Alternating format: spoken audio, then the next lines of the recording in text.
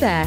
Thanks for listening to Let's Talk Withdrawal, a weekly discussion on antidepressants and the issues surrounding them.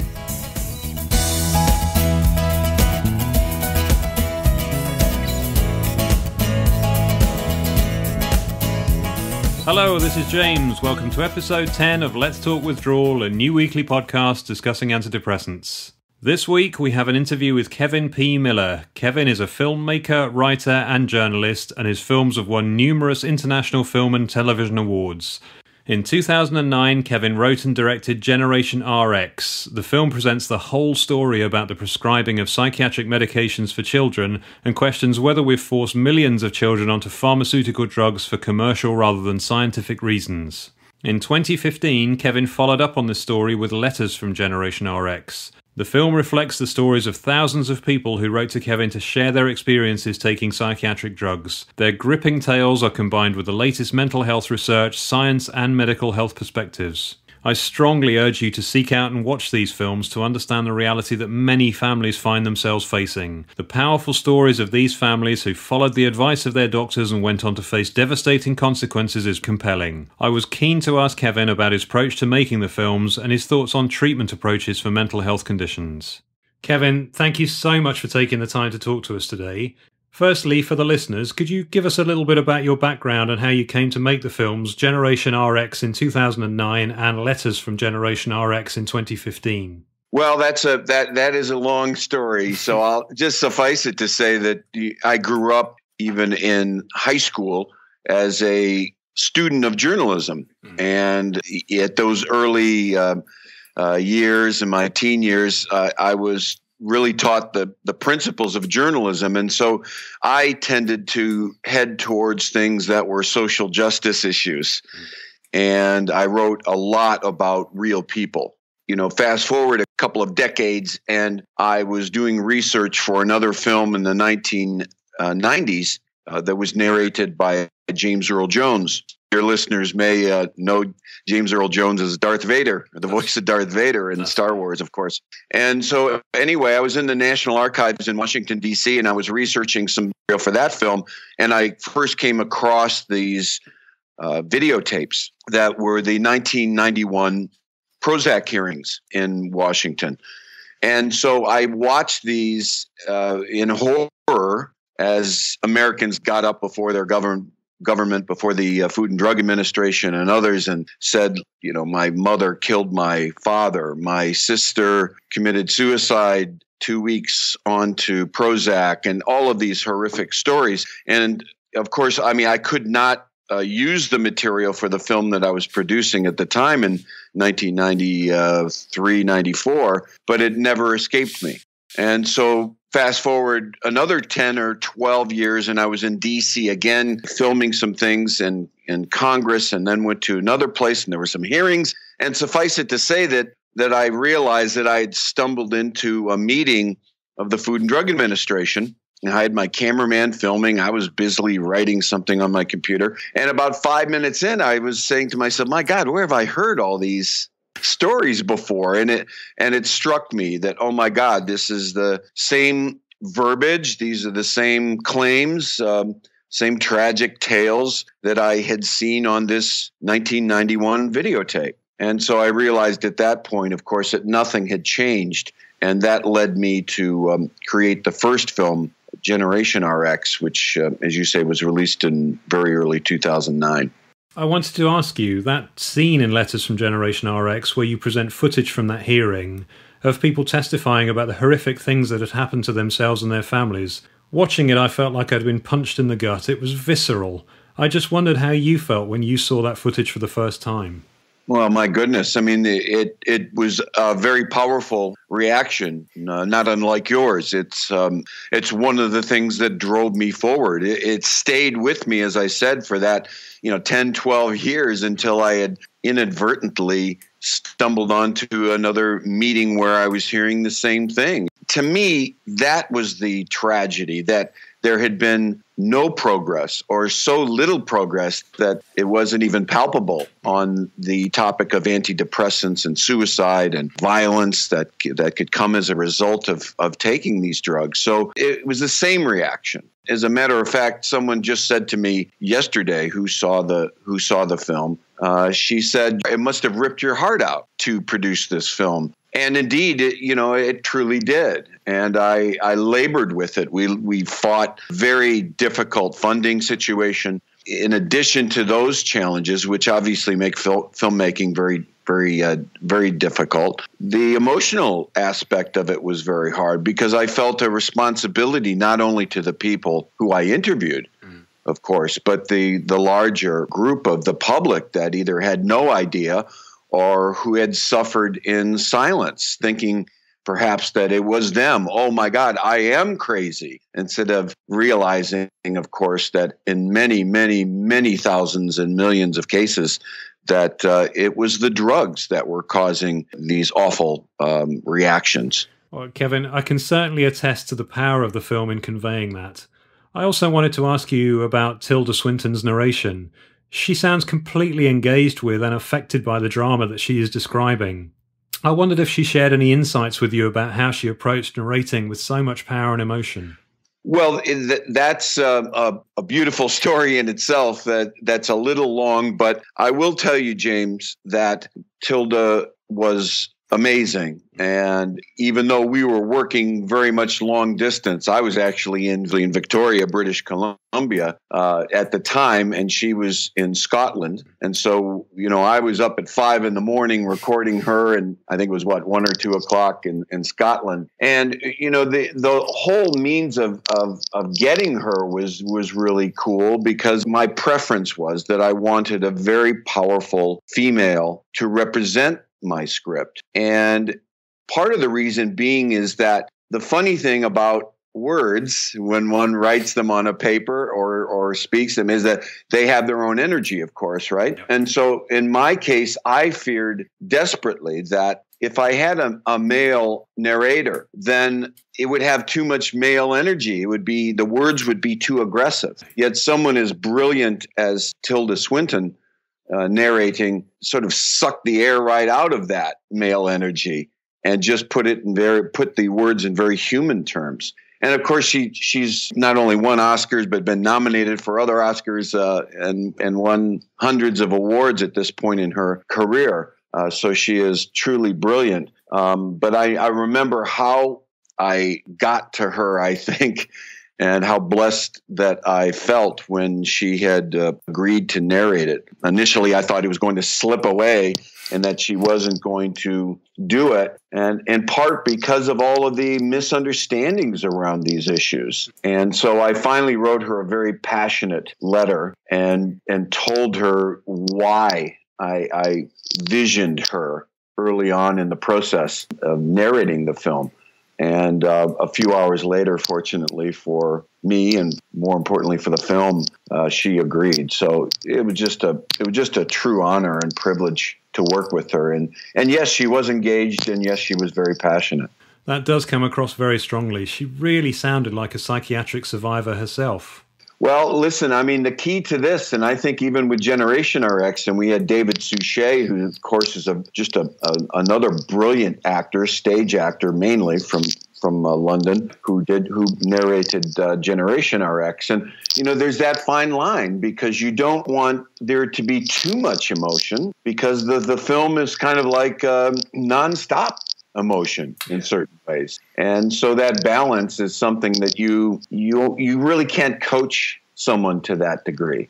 And she and I, of course, did have exchanges about how I saw the words, coming out in certain sections. But she's so brilliant that she must have felt it in her own way, not only professionally, but personally. And as I said, she just did an amazing job. Thank you. I'd like to move on to talk about reaction to the film. I wondered how you found the reaction of the medical community, and in particular pharmaceuticals, given that there is some acceptance now of the risks involved and the lack of truth about these drugs. I wondered how that was represented to you. In many forms, in many ways. there's still a great deal of denial within the medical community around this.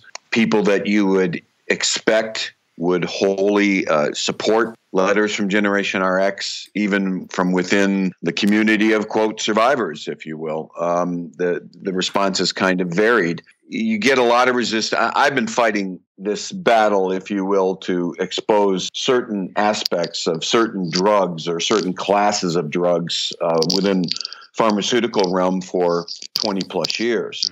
And so and that means the FDA as well. And so there's really not too much that could get thrown by me. To use in American baseball terms, it's very hard to throw a curveball by me at this point because I've heard so much of it and seen the arguments repeated historically over a period of 25, 30 years. And so there are some brave medical doctors and psychiatrists who truly did embrace the film and empathized in the greatest degree to the people and their patients and others. But largely, I mean, the response is a non-response. I'll never forget when Generation RX came out and the first day that the DVDs were available in early 2009. The first day that they came out, there were, I believe it was 23 orders from drug companies and or their PR firms. And that was the first day. So I think they wanted to see the film and then say, oh, just in case, we've got to know what this guy is doing in case somehow he becomes, some kind of Michael Moore figure or something. They wanted to be aware. But in truth, they never took any shots directly at me. And in large measure, I think that's because the film did not allow them. It didn't allow them the space to criticize the film. I didn't use conjecture. I used scientific data. I used the stories of real people. I used the stories of experts and, across Europe and North America. And so there really wasn't one thing that they could say, oh, this is false. This is patently false. He's misrepresenting the data. So they had no space to attack me. And it's kind of the same way now. But in this film, I had the audacity, of course, to tell the story of the Stefan family as one of my stories. And there are a family from Canada. The mother, I hate using the word committed suicide, but for ease of understanding, that's what I'll use. She took her life, and then the two children seemed to be showing similar symptoms later on when they became young teens. And one was put in a mental hospital, and the other was very violently bipolar. And so they started to study nutrition to see whether or not nutrition could make any difference whatsoever in their, quote, mental health, unquote. And indeed it did. And it's one of the dramatic stories in the film. But people seem to be outraged that I had the audacity to share a story and the fact that it was surrounding vitamins, minerals, and amino acids, and that this family and now many thousands of others have been cured almost solely by focusing on exercise and nutrition of their symptoms. So this caused a great outcry, and people are, I've had MDs say to me, including people who are prominent anti-psychiatry psychiatrists, come up to me and argue with me about this and, say, I'm very concerned that you are putting this information out to people about nutrition and mental health. And so we'd argue back and forth, and I'd say, but why? Will this harm anyone? And they invariably come back and say, no, it won't harm anyone. And I'm like, well, then what's the big deal? First, do no harm, doctor. To which they all acknowledge, okay, first do no harm. But they somehow want to, again, the medical profession wants to pretend that the information on benzos or antipsychotics or antidepressants or Ritalin or the methylphenidate drugs for ADHD, they want to hide behind this cloak of scientific credibility. And the fact of the matter is that scientific credibility regarding their drugs does not exist. So, it's kind of outrageous to me, and I did battle with a pharmacist in Toronto at a big audience about this briefly, was that, when you're telling people that they don't have the right to know that what food and, vitamins and herbs and whatever that they put in their mouths, how it affects or could affect potentially their mental health symptoms, I think it's wholly irresponsible. And yet they continue to resist. And the other thing I think worth pointing out on this, we've come to this point where there are millions of people being harmed because information about the lack of scientific veracity behind these psychotropic drugs is being shared, that, they want to call out this quackery idea. But, truly the quackery is the nonsensical scientific studies that have been put forth to FDA, to MHRA, to so many agencies around the world, that they allow them to, by the slimmest of slim margins, to meet the scientific criteria for their claims. And then they just get dispensed. And then there's no follow-up. I mean, I read somewhere that, yesterday that in terms of Viagra, of course, not a mental health drug, but in terms of Viagra here in the United States, that $58 million worth of taxpayer money was used to get those drugs passed. And we know that number is probably 10 times that for these mental health drugs. And so we as taxpayers are paying for this. And at the same time, the governments, the agencies representing, refuse to spend £2 on studying the effects of nutrition on the body, whether it's for heart drugs or mental health drugs. And I think that this is tremendously irresponsible. And I've been fighting against this, kind of a lone voice in the wilderness for a long time now. It's a sad state of affairs, isn't it, when quackery can be supported by many millions worth of advertising and PR?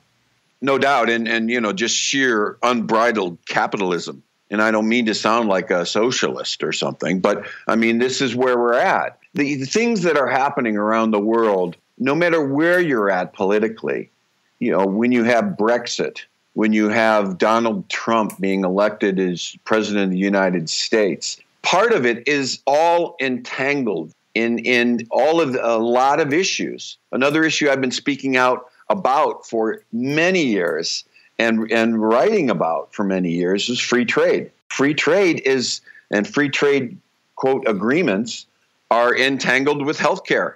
And, when people are losing their jobs, when they can't find good jobs to support their families, they get tense and anxious and angry. And, the same thing applies with healthcare, particularly with these mental health drugs. So we are allowing the medical community and the drug companies to tell the victims of people who have suffered awful side effects, either themselves or a family member or someone they love. And we allow the government and the pharmaceutical companies to say to victims that, no, it's not our drugs. It's all in your brain. It's you. It's not our drugs. It's you.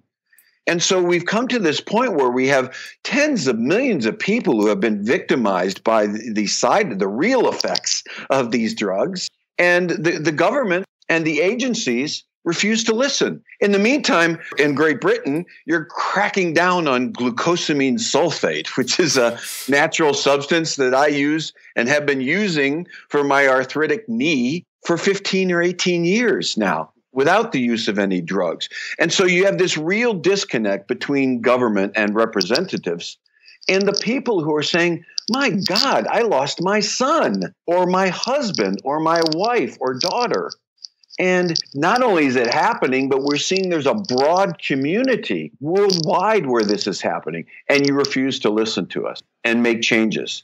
And you're still supporting the strident claims of drug companies who have nothing but profit in mind. So, I mean, this is, how it's all entangled. It's very complex. As our new president said a few weeks ago, healthcare is very complicated. And related to what the future looks like, in past interviews, I've heard you talk about medical freedom of choice. And I just wondered what you felt would need to change in our healthcare systems for that to become a reality.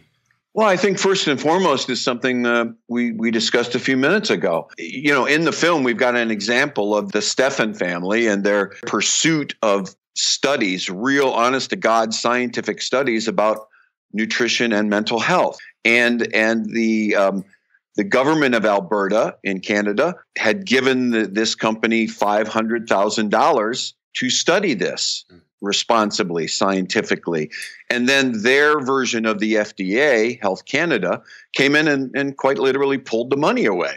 And so we need to devote money towards studying the effects of nutrition. I mean, instead of constantly taking the fight to people when they say, you know what, I want to eat more organics, or I don't really like having, genetically modified organisms in my food unless I can see the real honest scientific studies about that, or the effects of herbs, or as I say, vitamins, or amino acids, or minerals. I mean, we should be devoting money towards nutrition. It's so silly to me that when you have quite literally trillions of dollars being invested in healthcare across the world, that we cannot see fit as a society, as societies, to realize the need to study the other side and to study nutrition wholly. I mean, that's really a big part of what I see medical freedom of choice as meaning. I've never once advocated that Prozac should be taken off the market. Never. A lot of people accuse me of that, but it's not true. I've never once said that any of these drugs should be taken off the market. What should be provided to them is all of the science that I've revealed in the last two of my films and more. All of the government-financed studies should be made available to people in real language. And then study nutrition's effect on arthritis, on heart health, on mental health. And then let the chips fall where they may. And that, if we just did that alone, if we would dedicate a few percentage points of our trillions of dollars we spend on conventional medical care across the world, we would see millions of people get better.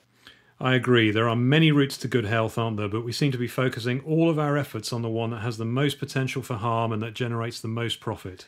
Indeed. And just to illustrate this, go back to 1990s when I started a lot of this research. And I'll never forget an FDA hearing, a Food and Drug Administration hearing in the United States, talking about folic acid, a B vitamin. And there were these big hearings, and the then commissioner of the FDA, Dr. David Kessler, was arguing vehemently about trying to make sure we got the dosage recommendation levels right. And if we didn't get the dosage levels on folic acid right, millions of people could die, including the elderly. Now, the reason this is important is that those hearings were held in 1995 or something.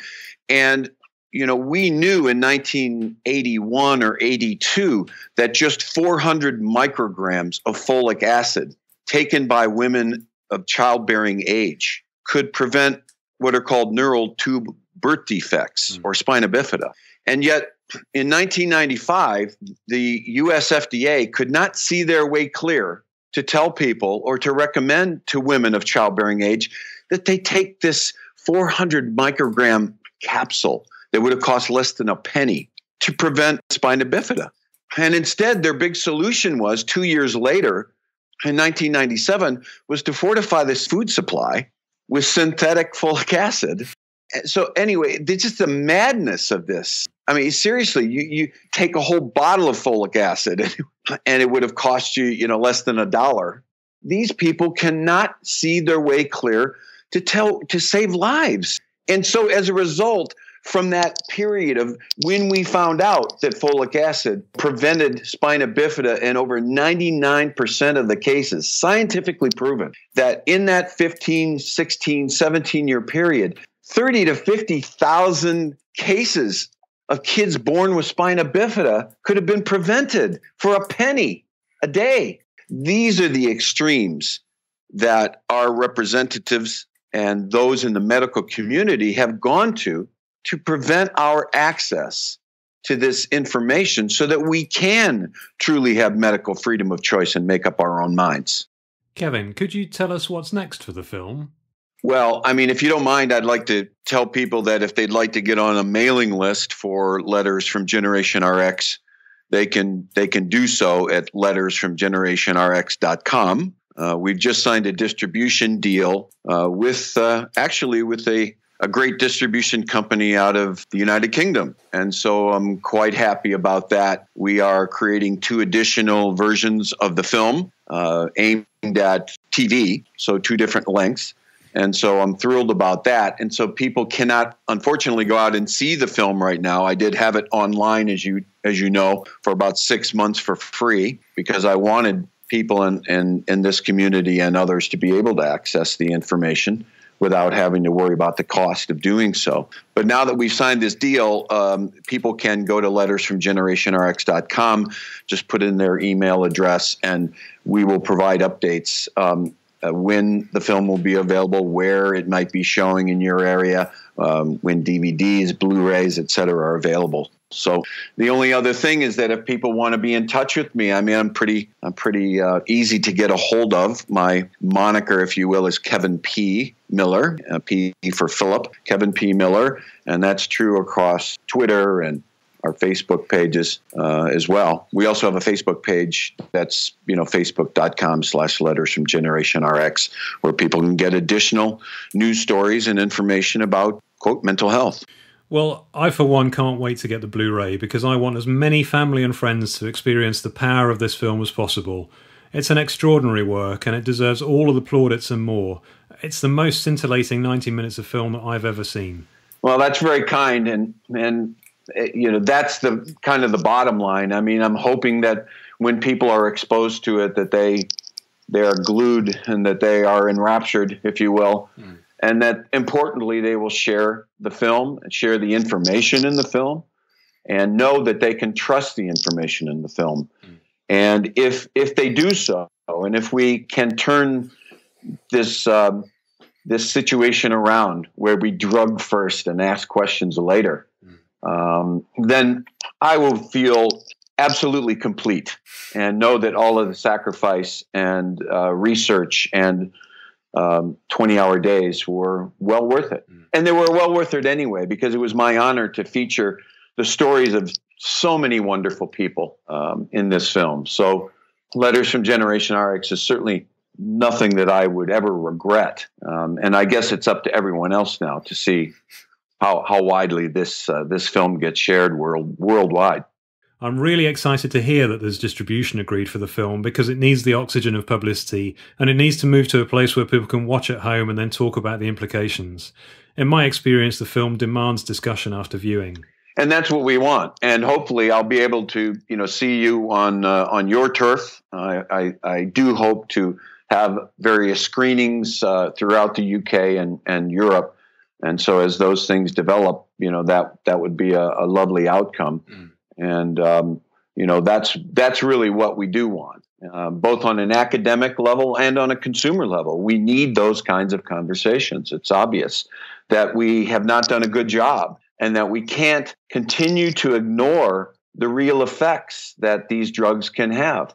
And by the way, also not discount for the people who use them and truly believe in these psychotropic drugs, that they are helpful to them. But as someone said to me once, James, they had been on these on SSRIs, on antidepressants for, I think, 10 years. And they, after seeing the film, they said, it did identify for me that at one point that I was mentally going off and veering off in this very strange, obsessive, sort of violent, dark thought process. And all of a sudden, your film came into my mind, and I was able to step outside of myself and say, wait a minute, where's that crazy thought coming from? Where's this darkness coming from? And they were able to actually make a connection like, wow, even though it's the first time I experienced these, or maybe, the first couple of times I've experienced this darkness from taking an antidepressant, I was able to identify that the thoughts weren't coming from me. And so, again, that's a really powerful thing. I mean, for people to be able to stop themselves or go to a loved one or call their doctor immediately or someone that they trust implicitly and say, you know what, we just changed my dose. And I'm starting to get dark and violent thoughts and get help immediately before the tragic event happens. Well, Kevin, on a personal level, I just can't thank you enough for the attention that you've drawn to this over so many years and the personal commitment that you've made to helping people understand they have a choice in these matters and that their doctor isn't always right. Well, James, and I'm very happy to see that you started this podcast, and I honor you for doing so. And perhaps we can revisit once the film is actually in full distribution. Kevin, I'd really love that, and I'm so grateful to you for taking the time to talk to me. The podcast enables us to stand back and talk about the broader issues and educate from within, because we can't rely on medical science to get there for us because they have no reason or compulsion to change. Well, that's right. And again, lastly, I hope that people use the information in the film to question their doctors, to question their legislators, use the information in the film as a powerful tool, dare I say weapon, because it could be the thing that helps turn one's life around and turn these awful tragedies into a greater understanding of where we need to be as people before we just dismiss the side effects of our brothers, sisters, neighbors while on these drugs. So again, I thank you, and I pray we do some good. I'm positive that we will as part of this community, and thank you so much for lending your views to this podcast. It's been great to talk to you today. Thank you, James. You as well, buddy. It was an honour and a pleasure to be able to chat to Kevin, and I hope that his words inspired you as much as they did me. Please join the mailing list at lettersfromgenerationrx.com and get hold of the film when it's released. It's a must-see for anyone that's had any involvement with psychiatric prescription drugs. Feedback.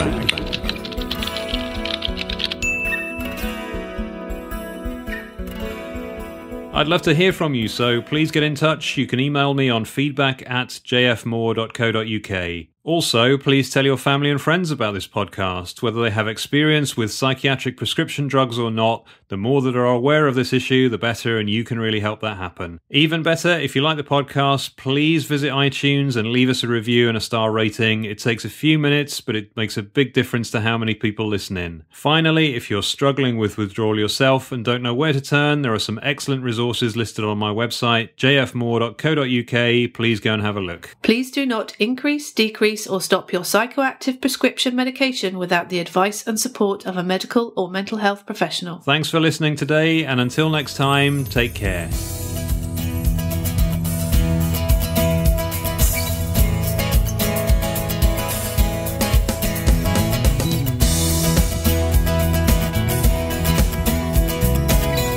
Thank you so much for listening to Let's Talk Withdrawal.